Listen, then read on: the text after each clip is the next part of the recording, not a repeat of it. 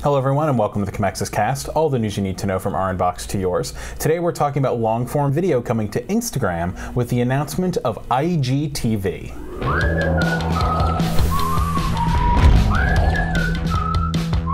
Hello everyone, I'm Matthew McGrorty, the videographer and podcaster here at Commexis, and today I am joined by the lead strategist at Commexis, Phillip Brooks. Hello.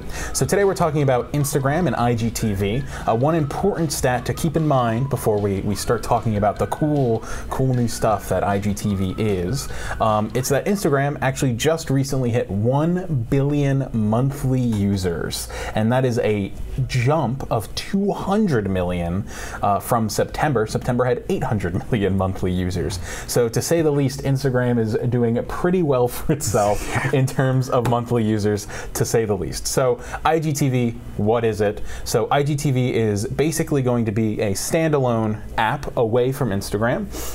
And it's going to be kind of like YouTube in the sense that you can create your own channel. All users can upload longer form video content, so up to 10 minutes for a basic account, and then some branded accounts that are really popular are going to be upgraded to have video that is up to an hour, which is, I think, really interesting. I mean, that's a huge time jump in comparison. But it does kind of offer some nice things in comparison to YouTube. Users will also be able to subscribe to channels or follow channels. I don't exactly know the terminology for it, but something like YouTube subscriptions. And so you'll be able to open up the app, you'll immediately start seeing video content, and then you'll be able to either go to some content creators that you follow, you'll be able to search. I'm assuming there'll be hashtag searches as well, because there's no reason there won't be.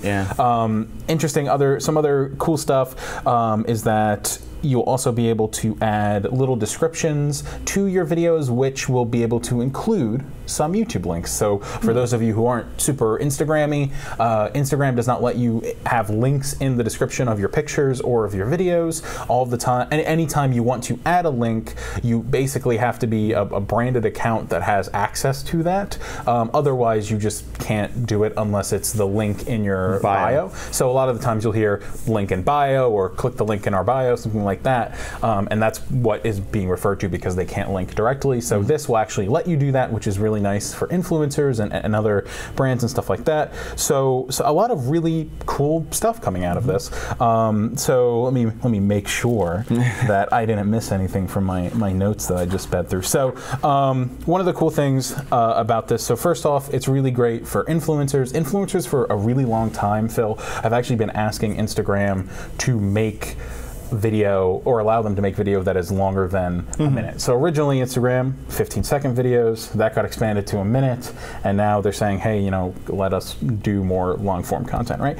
So that's one thing that's really cool that they're going to be able to do with this. Another really cool thing is the descriptions. So now you can actually send people somewhere if you happen to be a smaller influencer or a more niche sort of thing. Because I know, for example, I follow a lot of videographers. Obviously, a lot of them have huge followings, so they have no problem sending links. But I imagine if you're like a mommy blogger or a mommy vlogger, you're going to have some difficulty. I wonder what that threshold is. Is it 1,000 users? I don't even know what they're... I think for links, it might be the 10,000 user limit for that, just to obviously to stop spam accounts, which makes sense. But obviously for this, because you're uploading video content, they're going to let you have some nice descriptions. Do you think it's fair to say that this is basically their targeting of YouTube, because Facebook obviously, and then Instagram, and then if they have a video component, now they can really stand against Google and YouTube? I think they're targeting YouTube, definitely. I mean, they're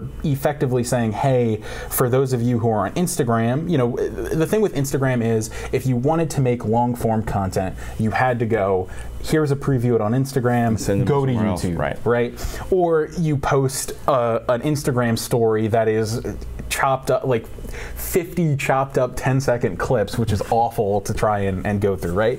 So I think this is going to be a competitor for YouTube, certainly. I don't think it's in the exact same sort of line, because when I think of you know, when I'm watching YouTube content, sometimes I'm watching it on my phone, but a lot of the times, you know, I'm sitting at home watching YouTube content, right?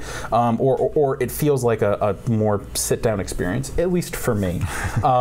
Whereas this is pushing that vertical video, the longer form video, but for basic accounts, you only have a 10-minute maximum. Whereas, you know, YouTube, you can effectively go as long as you want, right? But I definitely think it is targeting the audience that goes, I want to keep all of my stuff under my Instagram umbrella, and this is how I'm going to do it. Yeah, it almost seems like all of these platforms and brands are just becoming so homogenous. They're all going to wind up offering the exact same thing, and you're just going to wind up having to pick which one you like the most. It's going to be, you know, it's going to be Apple's going to do something, then Facebook and Instagram, then it's going to be Google and YouTube. So they all have these platforms that are coming together, but all eventually seem to try to serve the same audience. I think, you know, one of the things that I miss about Vine, even though it feels like a million years ago, was it really forced people to be super creative in their short-term window.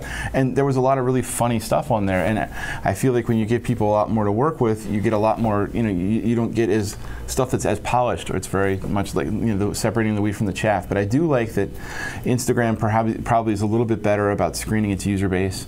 You know, so because it's attached to a Facebook account, you have a little bit less of a chance of just getting the crazy trolls that you would get on YouTube, which is, you know, that's like Moss Eisley's fake sport of comments. You are correct. Yes. So you don't want to go there. I just don't even scroll down. And so I think that's very helpful. I think it's strange that they're doing these increments of an hour. You know, what's the difference between an hour? If you're posting more content that's longer than an hour, you're going to be doing some sort of production. Yeah. So I mean, at that point, you probably have the means to edit it down anyway. So yeah, I don't know the exact thought process behind the hour limit.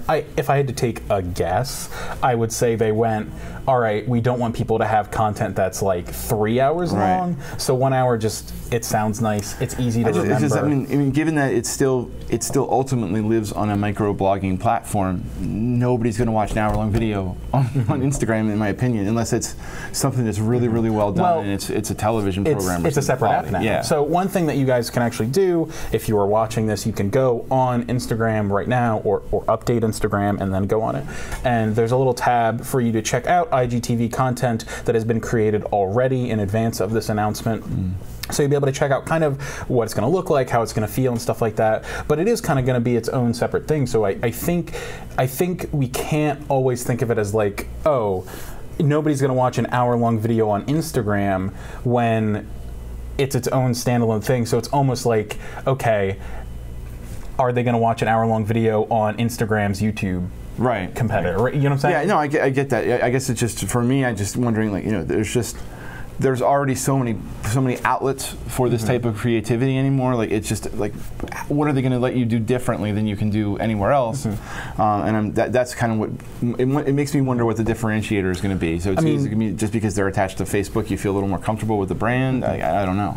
I would say the biggest differentiator is the full screen. Well, not necessarily full screen. Is the vertical video that is full screen. And I say that because on YouTube, you typically are not uploading vertical video. There's basically no reason to, and at the very least, if you upload it natively, you're not going to be able to expand it and look at it as a native video as a vertical video on YouTube. You would have to actually turn the entire thing, right? Whereas on Instagram, you're obviously getting that verticalness. I think vertical video, in a way, is more engaging only because it feels like you're closer to the action than horizontal videos. That's personal opinion that I've noticed. So I think that's probably the biggest thing, but I think it's also that, you know, there's tons of people who don't necessarily want to upload stuff to YouTube who are on Instagram, and it's just another umbrella extension. So one important note, though, brands are eventually going to be able to advertise on this. I mean, brands can create content for it now, but in terms of actual advertising, that's going to be coming in the future. Instagram has not talked a ton about what exactly that means yet, so we'll have to see exactly how that ends up panning out. This will be the next gold rush for influencers as they kind of all rush to the front of the line to try to get these long-term deals in place, long-form content deals in place with these from their. Yeah, absolutely, and a lot of articles that I've been seeing are, you know, how is Instagram going to pay the creators for creating all of this content, because YouTube, as much as it has problems and as many gripes that creators do have with the platform, at the end of the day, to some extent, at least creators are getting paid in some way. Yeah. So that is one thing. If you're interested in checking out IGTV, there's a lot of influencers and other people who are on there. So for example, Lele Pons, Tyler Ninja Blevins, who's a Twitch streamer. You can find stuff from Kim Kardashian West, Kevin Hart, National Geographic. I saw CNBC had some stuff posted up. So a lot of content is already out there. That whole list, there's one that I might actually watch. Well, sorry, Phil. Yeah, this is not my demographic. Of them. So it's definitely something to check out. I think at minimum it's really cool. I'm actually very excited for it. I'm looking forward to how we can use this for our clients, how we can use it for ourselves. I'm already thinking of all of the possibilities. So I'm looking forward to hopefully seeing a lot of really cool stuff coming out of this new platform. So that's all for us for today. Thank you for tuning in to the Commexis cast. Thank you, Philip, for joining me on the table, sitting at the table. Yeah. I really want to say on the couch every time I say it. We're adjacent to the table. We're adjacent. Thank you for joining me adjacent to the table. You guys can check us out on TuneIn, Stitcher, SoundCloud, iTunes, and the Google Play Music Store. You guys can also watch us on YouTube, Facebook, Instagram, IGTV, and on the other platform that I'm forgetting, LinkedIn. Sorry. You guys can check us out, all of those on there. So thank you very much for tuning in or listening in, and we'll see you next time. Have a great day.